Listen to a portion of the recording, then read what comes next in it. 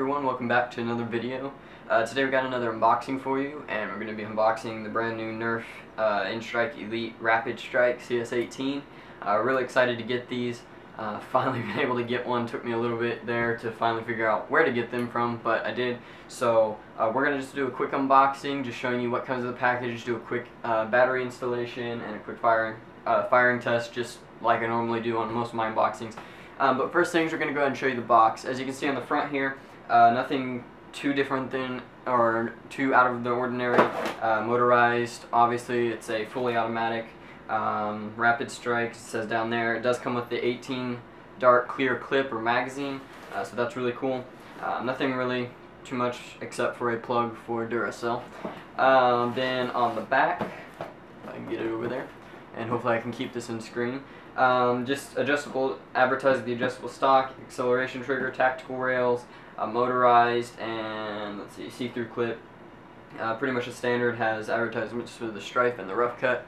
Kind of random, but that's what's on as far as the bottom here. And nothing else too fantastic about it. I have to say the box itself is very slim compared to what I was expecting. I was actually expecting a little bit of a more bulky box, so that's pretty cool. However, it is pretty long as well, and honestly doesn't weigh too much at the moment. So we're gonna go ahead and open it up here and show you guys what comes inside. Again, I apologize for this camera angle. My table that I normally use is not available at the moment, so I do apologize for that. But let's go ahead and open it up here and show you guys just what comes inside. Okay, so there is the RapidStrike. I don't know if you guys can tell, I am super excited about this blaster. This has been one of my most looked forward to out of all the new releases. Inside you have the manual, which is not actually that much. Just a 2-sleeve or 4-page paper there. I'm guessing it gives details on battery installation, all that stuff. And then we have the blaster itself, so we're going to go ahead and remove that. We've got the blaster, the 18 darts, elite darts here, and then the clear mag as well. So, without further ado, if I can find my knife, I just laid down. Go ahead and cut this out of the package here and show you guys what all comes in it. We'll go ahead and remove this 18 round mag here and show you guys that. And that is pretty cool. Oh wow, fail off screen there, sorry guys. That is pretty cool actually, really nice looking. I like the clear idea. A lot of people have a problem with it showing how much ammo you have. Honestly, most people aren't paying that much of attention, I guess, in my wars. And most of my wars are indoors, so it's not that big of a deal. I think it's pretty cool. Definitely just feels well made. And it's completely clear. There's no, fades or anything like that. So that's pretty cool. So go ahead and set that down. We'll leave the 18 darts, or no, we'll go ahead and take the 18 darts out because I don't have any with me at the moment. 18 elite darts, nothing too fancy about those. And then of course the RapidStrike. And I'm not sure how this is put in here, so we'll just cut it out the old-fashioned way, I guess. There we go. Apologize if I get on screen here. Alright. And there is the RapidStrike. So we'll go ahead and set this to the side and go ahead and show you guys the blaster itself. Oops. Down here. So really cool, collapsible stock in the back, and that is very solid. I don't know if you guys can see that. I'll go ahead and set it down so you guys can see it completely assembled here. Go ahead and slide in the mag as well. Just like that. So that's what it looks like, completely assembled. Really cool looking. As far as first impressions, the stock is very sturdy. It just feels really well made. It slides back, clicks into place. Oops, I pressed the button on that. Okay, so you can push it past, but that's putting a lot of pressure on it. I mean, that's putting as much pressure as I can on there.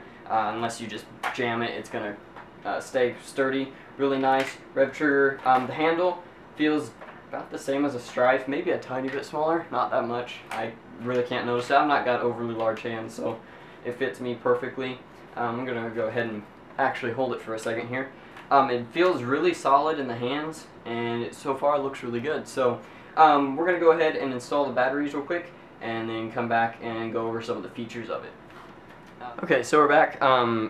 This does take 4C batteries. They're a little bit heavy, a little bit bigger than AA's obviously, but not any bigger than the Stampede, which the Stampede I believe used 6 C's or 6 D's or something like that. So definitely haven't gone down in the battery size. The battery tray again is in the front here, so that's exactly where it's located.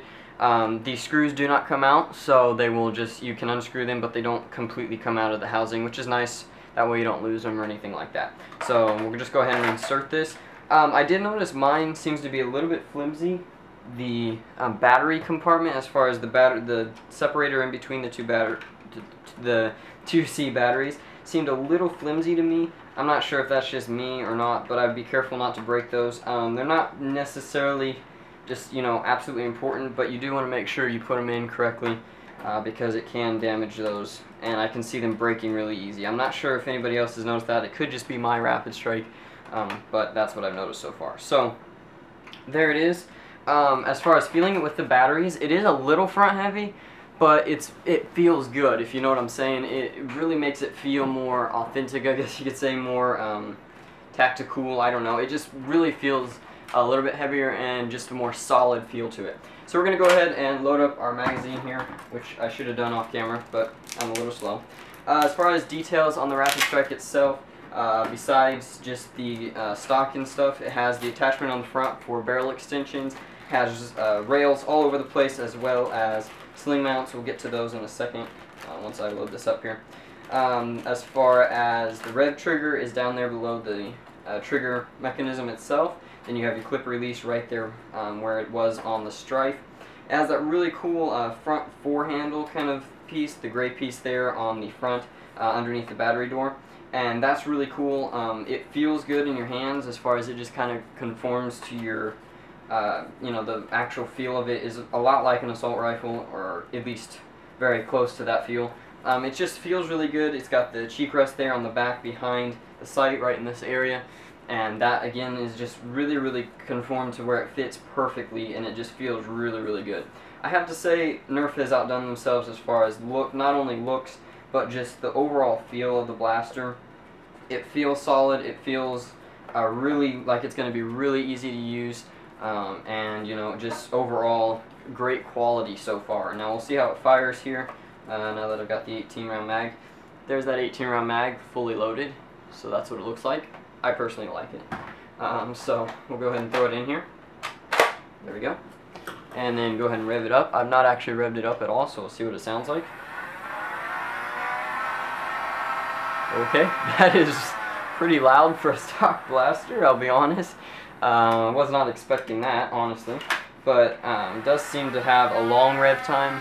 Not the biggest, I guess, complaint, but, you know, it is kind of annoying. To go over the sling mounts before we fire it here, there's a sling mount on the top rail here, the bottom of the handle, the front rail, and then I think that's it, as well as tactical rails on both sides of the blaster, on the top rail here, on this rail, and underneath.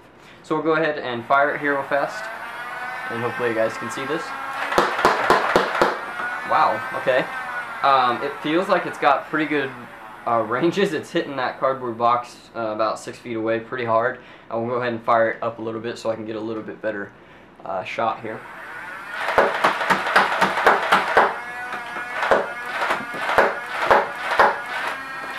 Wow. Okay, so I have to say I'm definitely impressed. Rate of fire is amazing on this thing. I'm really impressed with that. It single fires completely fires. You don't have to worry about holding it down for a second, or not too long or not too short. It does do what would be considered dry firing, which is not that big of a deal.